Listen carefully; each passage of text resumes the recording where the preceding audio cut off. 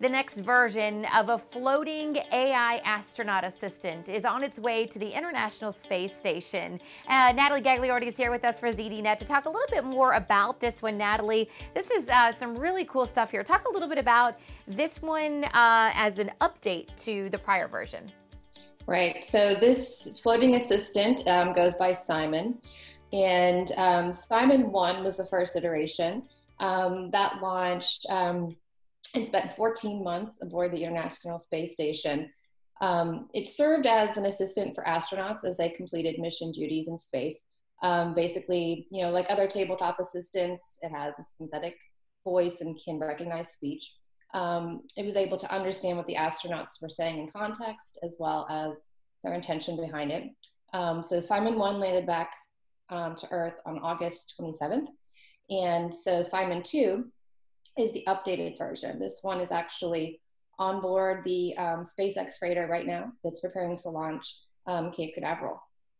Yeah, and this is, obviously, Natalie, very timely, as I know we're right here. They're on the cusp of moving this forward. So talk a little bit about the timeline and also some of the key differences between this one and the updated version now. Right.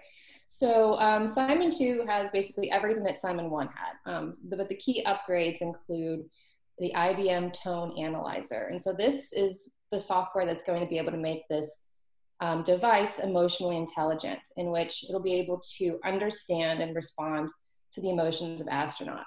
The AI is based on a modified version of IBM's Watson.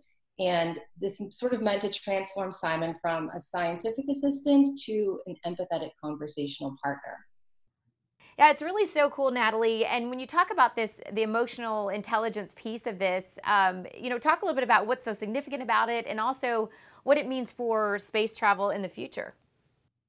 Right. So I spoke with the lead architect for IBM just today, who's on at the launch site in Cape Canaveral, and he spoke to some implications that this could have. One of them being, he spoke of something that happens on long-term space travel called group thinking, where people that are confined to a small space over a long period of time will eventually start sharing the same ideas and thinking the same without as much objectivity. And so what CIMON 2 could eventually bring is the ability to serve as an sort of a balance to that group thinking and sort of help the astronauts think through and suggest different outcomes or things that they're going to do as part of their mission.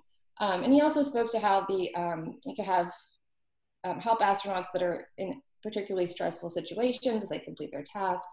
So there's a lot of things as we look towards Mars and these long-term space trips that they're sort of ramping up in the years to come, that having an assistant that can respond and react to these astronauts when they're in these tense situations could be really useful long term. And also this update, in addition to the new emotional aspect, it has sort of a barrage of hardware and software upgrades that is supposed to make it navigate better and that the software be more stable, so that overall this device will be able to last and be more useful in space. All right, truly fascinating work. Natalie, thank you so much for that. If you want to learn more about CIMON, that's CIMON with a C, and Natalie's full article, make sure you check it out on ZDNet. Thanks for watching.